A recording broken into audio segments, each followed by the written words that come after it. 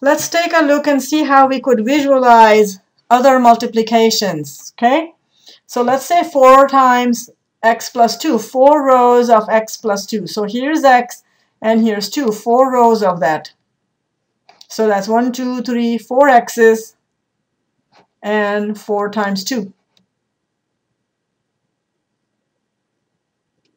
So 4 x's plus 8. Again, look carefully. Let's visualize multiplication. 4 times x plus 2, 4 rows of x plus 2's, which is the same as I can just lay all the x's down first, which is 4 times x, and then lay all the 2's down, which is 4 times 2, or 8. Multiplication distributes over addition. That's what we see right here. All right, let's do that. Here's x times x. So here's x times x, and here's the 2, so 2x. Can you see? So this is x. This is x plus 2. So x times x plus 2 can be visualized like that. It's the same as saying x times x, which is x squared. Okay, plus what? Plus these things, so which is 1x, 2x. So 2 times x. So 2x and x squared, that's the total here. X squared plus 2x. Multiplication distributing over addition. Can we do that same process here? So we have 23 times 35, which is the same as 23 times 30 plus 5. I can write 35 as 30 plus 5. Multiplication distributes over addition. So let's do that. Okay. Now once you have that, we still have to do 23 times 30. So 20 plus 3 times 30. So again, we're using distributive property to multiply. So 30 times 20, 30 times 3, 5 times 20, and 5 times 3. And now let's write it all out. So 600, 3 times 30, 90, 20 times 5 is 100, and 3 times 5 is 15 for a total of 805. Let's do a visualization of that same thing. So we have 20 times 30 here, that's the 600. We have 3 times 30, which is the 90. That gave us the 23 times 30. Now we have, so that's 23 times 30, this first part. Let's look at 23 times 5 now. So 20 times 5, which is this part here, and then 3 times 5, which is the 15 over here. So again, distributive property allows us to visualize it, or you can do it algebraically in this manner. Most of you are probably used to seeing multiplication in this manner. I want you to be able to do all 3 ways because it will give you a really good sense of what multiplication is. So how do we do that? So write down the numbers. Don't worry about decimal points. We'll worry about decimal points a little bit later. So 5 times 3, which is 15, but as we saw before, 5 times 3, 15, so this is in the 10th spot, so we can do a carryover. 5 times 2, which will give me 10, plus 1 is 11, right? 10 plus 1 is 11. So that will give me the 115, which is this part right here. Can you see? 5 times 20 and 5 times 3, which is the 115. Okay. Then we do what? We put a little 0 here for placeholder because you're really multiplying 30 times 3. That's why we put a 0 there. And 3 times 3 is 9. So it's technically 90. So that's this 90 that you see here. And then 3 times 2, which will give me 6. So that'll give me 600 really, which is this 600 plus 90 right here, 690. And add those two together, which we know how to do.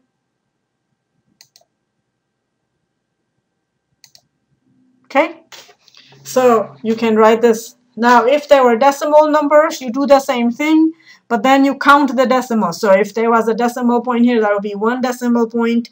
If there was a decimal point here, that would be 2. And then you would just move your decimal point 1, 2. We'll work on that a little bit later. All right, try that on your own.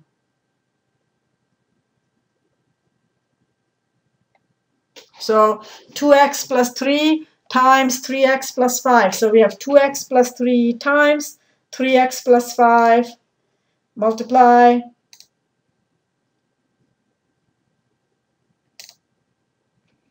I know in America people say FOIL for this kind of problems. I don't like the word FOIL because somehow it makes it look like it's a different process when you have more than two terms. So I prefer to just say multiplication distributes over addition. It does not matter whether you have 2 terms, 3 terms, 4 terms here or here. You're using multiplication distributes over addition. Keep that in mind and just multiply it out.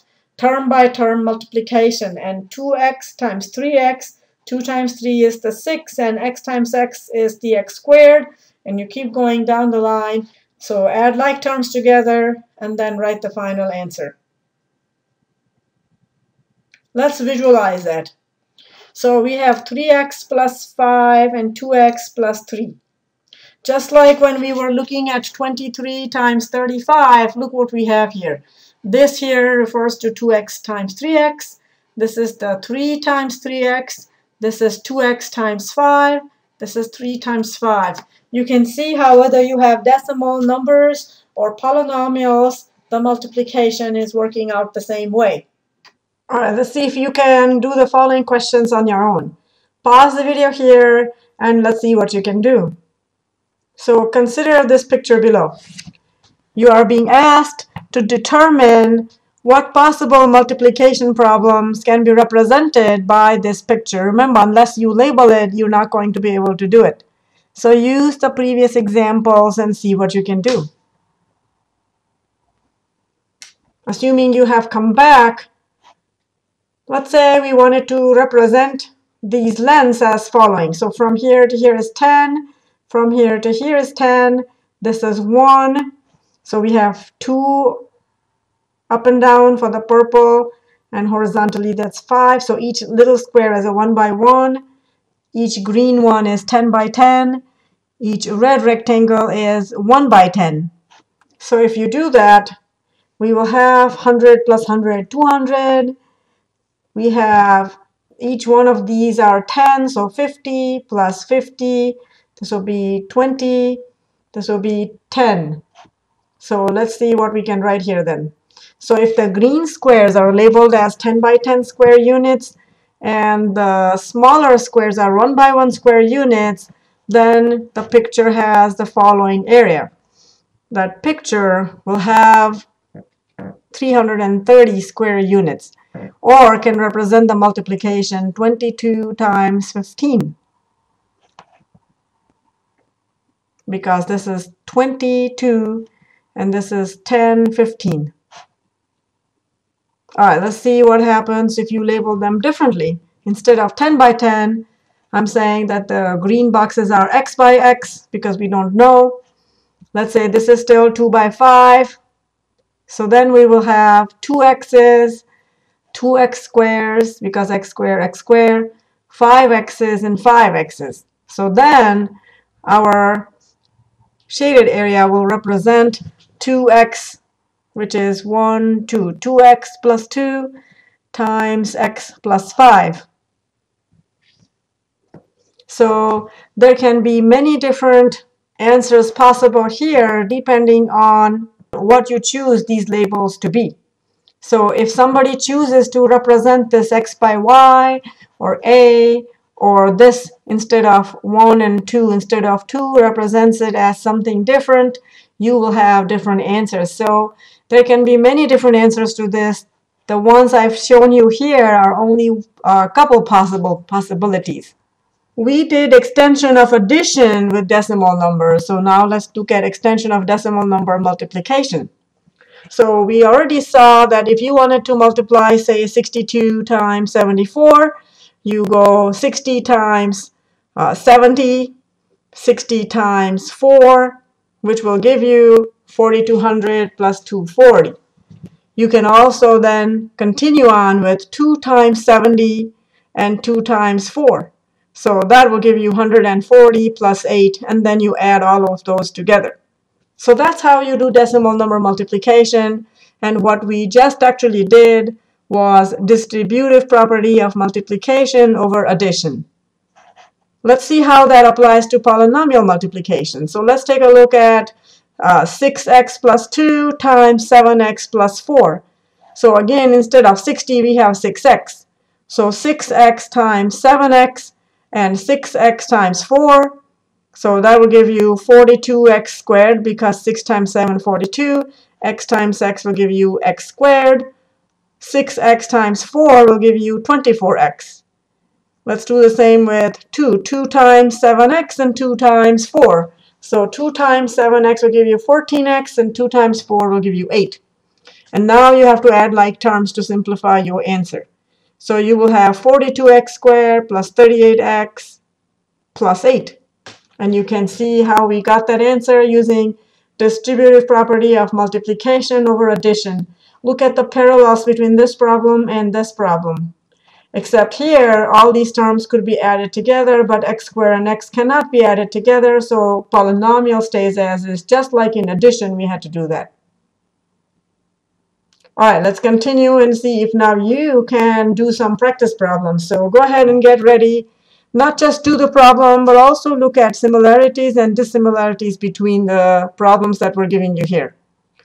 So let's take a look at these 4 problems. Pause the video here, finish doing the answers, and then come back and play the rest of the video so you can see whether you are actually learning the material or not. All right, let's see. We have 2 times 74, 140. 2 times 70 is 140. 2 times 4 is 8, so that'll be 148. 2 times 7x will give you 14x, and 2 times 4 is 8. And here you cannot add like terms, so that will be it, because there are no like terms, right? 2 times 300, 2 times 40, 2 times 8. That's what you're going to have to do. So 2 times 300 is 600, 2 times 40, 80, 2 times 8, 16. And then add them up together. Here, same thing. 2 times 3x squared will give you 6x squared, times 4x will give you 8x, and times 8 will give you 16. And again, you cannot add any terms here because you do not have any like terms. Look at the parallel. Here we have 148, whereas here we had 14x plus 8. Here we had 696. Here we have 6x squared plus 8x plus 16. Pause the video, see what you can do on your own, and then at the end of these problems, write down the conclusions from A through F, what you saw as similarities and dissimilarities. So go ahead, pause the video, let's see what you can do. All right, assuming you have come back to check, we have here 34 times 57. So we're going to have 30 times 50 and 30 times 7, 4 times 50 and 4 times 7. All right, so that's going to give you 30 times 50 is 1500, 30 times 7 is 210, 4 times 50 would be 200, 4 times 7 is 28. And then add like terms. And let's see what we got. You will follow the exact same process, distribution property of multiplication over addition. So you are distributing. Sometimes when people multiply binomials in America, you like calling it FOIL. And I actually do not prefer calling it FOIL because that kind of restricts your ability to think.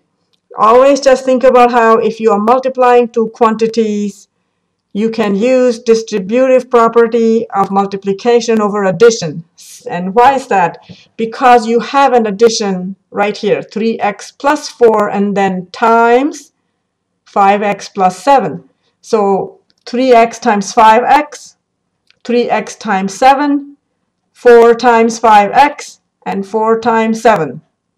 And then that distributive property of multiplication or addition will work no matter how many terms you got in the first quantity and no matter how many terms you have in that second parenthesis. All right, and then add like terms, of course. 21x and 20x will give you 41x. So again, here we had 1500, here we have 15x squared. 410, 41x. 28, 28. So similarity is that polynomial and decimal number multiplication both use distributive property of multiplication over addition. And the only dissimilarity is that here in decimal numbers, we have carryovers and place values you have to worry about. Whereas here, you just have to make sure that you multiply the quantities of variables with exponents properly. All right, so now let's move on and let's see if you can do this problem. So go ahead, read the question, see what you can do. Pause the video and try the problem on your own, and then we'll discuss it together. Assuming you have come back, let's see what answers you got. So first of all, let's read the question. Question says, perform the following operations and simplify your answer. You have a polynomial 2t cubed plus 5t plus 7 plus 6t to the 5th plus 3t to the 3rd plus 7t plus 4. Let's see what answer you got. Is there anyone here who is watching or who is in class who got the following answer? If you're wondering, wait, I got that answer, I would highly recommend, please figure out why you may have gotten this answer. This answer comes only if you took the first polynomial and you multiplied with the second polynomial. So it would be incorrect because you are asked to do addition here. You have first polynomial plus second polynomial.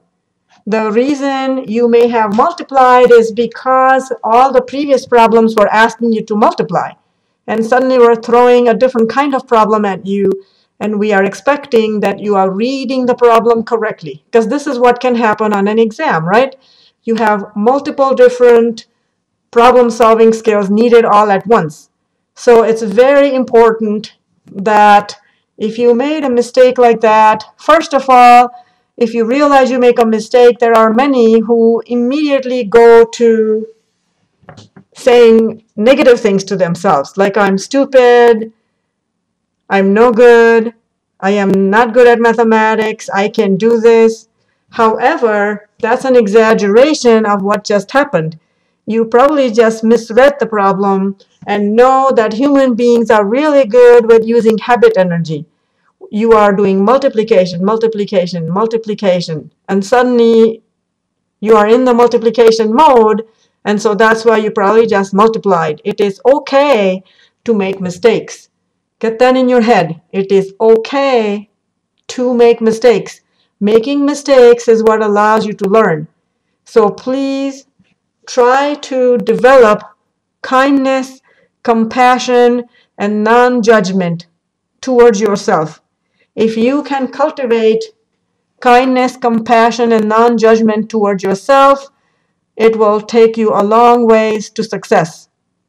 So it's immediately we run to blaming somebody or calling ourselves bad names because in the moment you feel good about saying these negative things when you make mistakes. However, know that the more negative things you say to your brain actually literally shrinks.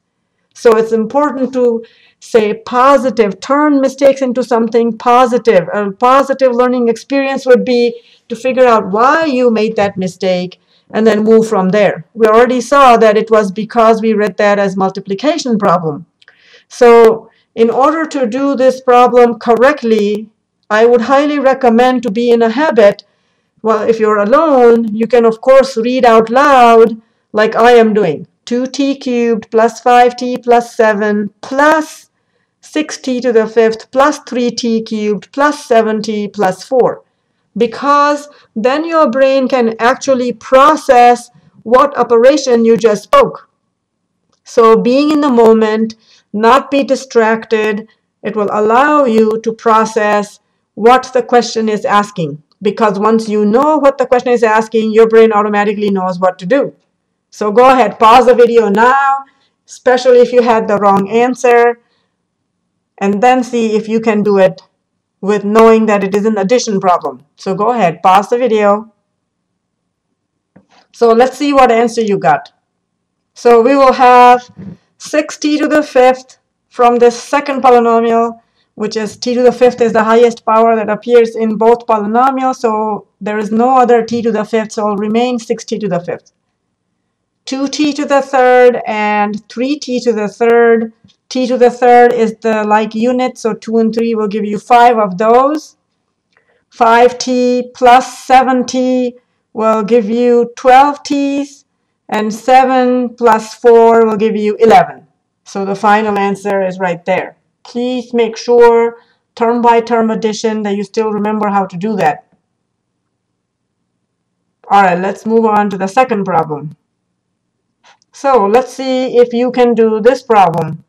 Pause the video and let's see what we can do. Some of you might react to this problem and say, uh-oh, this is way too complicated. I don't think I can do that. So don't go into that space. If you truly feel you cannot do this, just remember what we've been working on. One thing at a time, stay focused, stay positive, and just focus on one thing at a time. Be mindful. Close your eyes, sit back in your chair, take 3 deep breaths. The 3 deep breath practice is extremely important to reduce stress in any situation, not just while doing math problems. Mindfulness means bring your full attention, be present in this moment. Don't be distracted by phones or music or people talking. Be focused just on this problem. Stay on task. So what does one thing at a time mean? We've done this in our previous complicated problems. So that means you're going to cover up things that make it hard. So let's cover up the last 2 terms of this first polynomial, and now the problem is a little bit simpler. Remember, this is what a mathematician does. See a complicated problem, you break it into smaller components that you are able to do, and then you move from there. So pause the video and let's just see if you can do this first part here, which would be 2t to the third times 6t to the fifth plus 3t cubed plus 7t plus 4. Go ahead. So if you finished, this is what it would look like. So 2t to the third and 6t to the fifth will give you 12t to the 8, because 2 times 6 is 12. T to the third and t to the fifth is t to the 8. 2 times 3, 6. T to the third and t to the third will give you t to the 6. 2 times 7, 14. T to the third times t will give you t to the fourth. 2 times 4 is 8, and t to the third will be t to the third. So once we do that part, we can uncover the next component, right? So that will be plus 5t. So go ahead, pause the video, see what you can do. Color coding it also allows you to keep track of what you just got done. So use colored pencils. All right, so 5 times 6, 30. 30 t to the 6, because t and t to the fifth will give you t to the 6. 5t times 3t to the third will give you 15t to the fourth. 5 times 7, 35. T times dt squared. So 35t squared. 5 times 4, 20. 20t. Let's add more terms. So that's the plus 7. So now multiply the 7 and the rest of the terms. What property are we using? Refresh that in your head. We are using what? We are distributing this 7 across addition. So we are still using distributive property of multiplication over addition. It does not matter how many terms are there in the first polynomial. You can have 2 terms, 3 terms, 4 terms. Does not matter. You just go 1 term at a time and multiply it out. So see if you got the answer by multiplying by 7. 7 times 6, 42, t to the fifth. 3 times 7, 21, t to the third. 7 times 7, 49t. 7 times 4 is 28. So now we have finished multiplying, but remember it said simplify our answer. So simplifying the answer means add like terms. So go ahead, pause the video, go ahead, add like terms. Let's see what you got. Assuming you have come back, let's start with the highest exponent. So t to the 8 for the first. So 12t to the 8 will be 12t to the 8. T to the 6, we have 6t to the 6 and 30t to the 6 will give you 36t to the 6. 42t to the 5th, because there's only one t to the 5th term. 14t to the 4th and 15t to the 4th will give you 29t to the 4th. And let's see, t cubed, we have 8t cubed and 21t cubed will give you 29t to the 3rd. And let's see, we have t squared, 35t squared. There's only one t squared term, so we'll stay. T's, we have 20t and 49t, giving you 69t. And then we have a plus 28. Right? So that would be our final answer then. So a few important things to take with you is read problems carefully out loud if necessary to process directions. Cultivate patience, stick with it, and most of all, don't give up.